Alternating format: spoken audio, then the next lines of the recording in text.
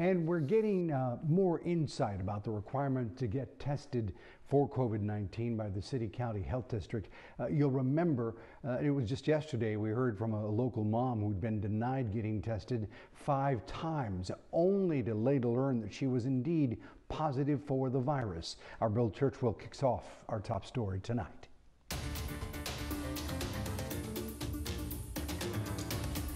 Well, today, Annette Rodriguez, the director for the City-County Health District, going before council members to give an update on testing in our area. First, explaining that there are 2 ways to get tested for COVID-19. One is through the health district. That's the testing going on at the old Christus Bond Memorial. It's for folks who are greenlit when calling that 826-7200 number. And the second way is through commercial testing. That is a test collected at a doctor's office or hospital, and the test is done in a private lab. With this test, you do not need to meet eligibility. To date, there are more than 400 tests that have been done by the health district, numbers that seemed low to Councilmember Rudy Garza.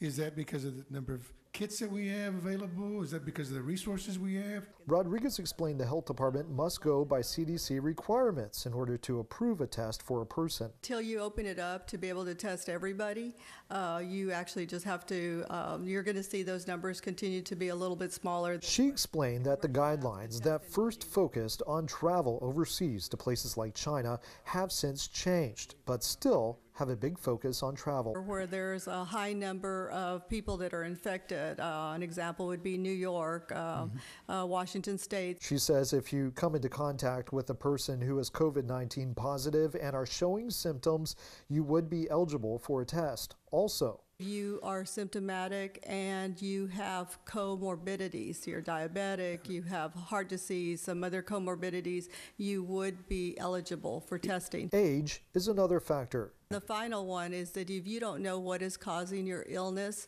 and you have symptoms, you are eligible for testing. Rodriguez did emphasize that if you are turned down by the health district to get a test through them, that you can always go through your doctor or even the hospital to get that test. However, keep in mind that is something you might have to pay out of pocket for if your insurance doesn't cover it.